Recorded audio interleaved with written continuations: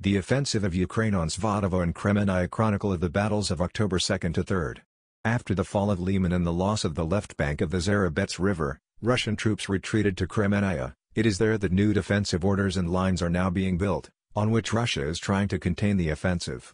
Ukrainian formations continue to transfer reinforcements to Liman, Torskoye, and Terny, regrouping advancing formations.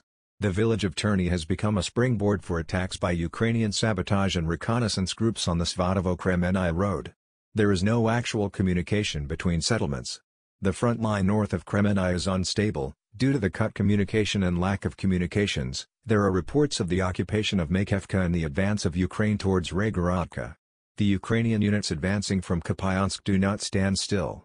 Ukraine is putting pressure on Russia's positions on the heights in the Ulyanka-Kislovka section.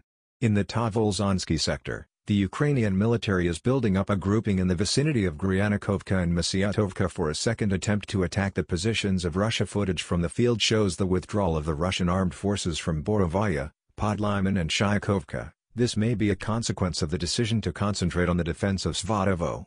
Most likely, Russia will continue its planned retreat from the lines on the Zherebets River to the prepared positions around Svatovo, trying to inflict unacceptable losses on the overwhelming enemy forces with artillery fire. In this case, the entire left bank of the Zherebets River will come under the confident control of Ukraine in the coming days.